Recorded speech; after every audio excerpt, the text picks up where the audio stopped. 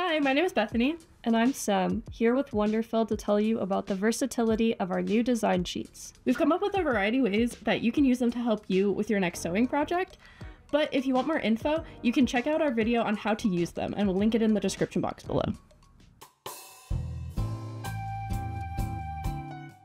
Something I find really annoying is marking pencils. For me, it's such a pain in the butt. Honestly, when I'm marking stuff, sometimes the pen, it goes funny, it leaves residue at the end when it's supposed to disappear, or you're marking on like a fabric that's really stretchy or a crazy pattern. So it's really nice to have something to kind of keep it in place, have the design just really clearly printed on top. That's a huge benefit to the design sheet. So it just kind of stabilizes the fabric. It already has your pattern drawn on there, and you can just stitch right over it. You don't have to worry about marking the fabric up. Yeah, and also thinking of difficult fabrics, if you're working with like a dark fabric or a patterned fabric, it can sometimes be really hard to see the markings that you make with marking pencils. Whereas with the design sheet, you can very clearly see it because the design sheet is bright white. So it's really easy to see your design and stitch over it. That's a good point.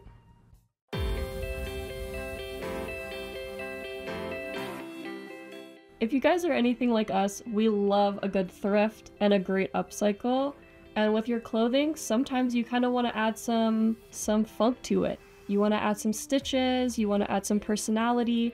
The design sheet is actually really great for that. So you can stick it on some difficult to use places. If you don't have to hoop it, your design's already there. So it doesn't really move out of place. It's really, really handy for that, especially if you're doing handwork on your piece. And you don't have to worry about trying to hoop clothing. Hooping clothes can be a huge pain, especially something like we said collars as well.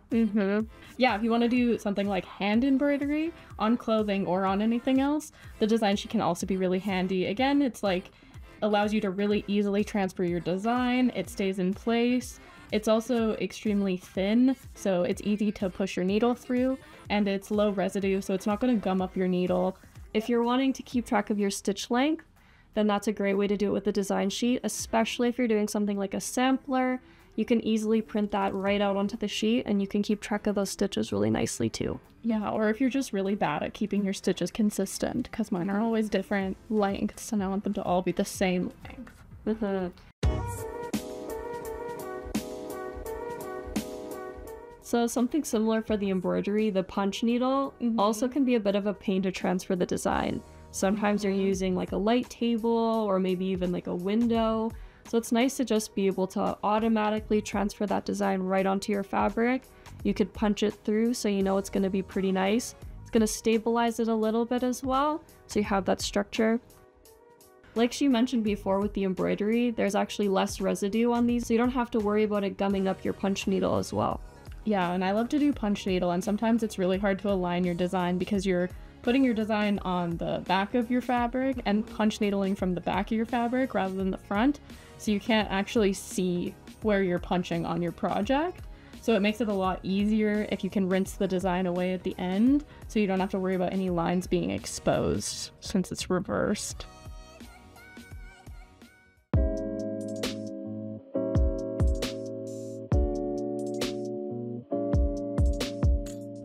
Thread painting can also be a really good use for the rinse away design sheet. It allows you to kind of use a design as a coloring book, so you can print out a design and then you can just stick it onto your fabric and fill it in. And again, it's great because the lines are going to disappear at the end. So if you don't completely cover your lines, or if you maybe decide you don't want to stitch out a certain part of the design when you're in the process because you're feeling creative and you're in the flow and you decide that something maybe doesn't look as good as you thought it was going to look, then you can easily rinse it away and you're not going to see those lines at all afterwards.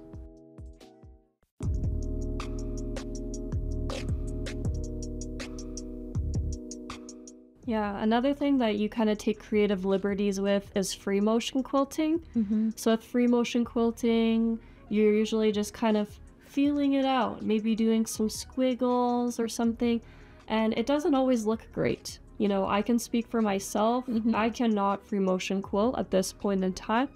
It's tricky, and it's hard to make it look good. So you can use something like the design sheet, you pop that on your fabric, and you can actually just perfectly trace out the design. It'll impress your friends. They'll think that you are perfect at your free motion quilting without having to follow any rulers or any lasers. It's really nice. Also, you can use it on any type of machine, so domestic or long arm or anything. It's also cool if you have a bunch of different quilt blocks and you want to free motion quilt each of them, but want them all to look the same.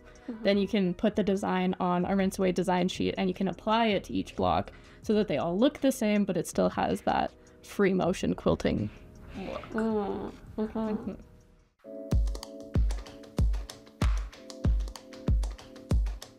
Cross stitch is another type of stitching that I've been wanting to get into but have been a bit intimidated. The patterns are kind of hard to read, but with the rinse away design sheet you can do a sort of faux cross stitch by either printing a grid out onto the design sheet or printing a cross stitch design straight onto the sheet and copying it as you go. And it's a bit easier because it allows you to adjust the size of the grid or the size of the stitches or the size of the overall design if you want to. And it also makes it so you don't have to use any kind of specialty fabrics. So you don't have to use a monk's cloth with a looser weave because you can put it on any fabric, including if you want to add a cross-stitching design to, say, a piece of clothing or a pillow, then you don't have to use that more specialty fabric. And it's a lot easier than trying to read a cross-stitch pattern and having to count out each grid and where to stitch, because you can just mark on the design where you need to stitch. And if you're anything like me, I've tried countless cross-stitch patterns with zero luck, so I think this is definitely something I'm gonna try myself. Absolutely, yeah.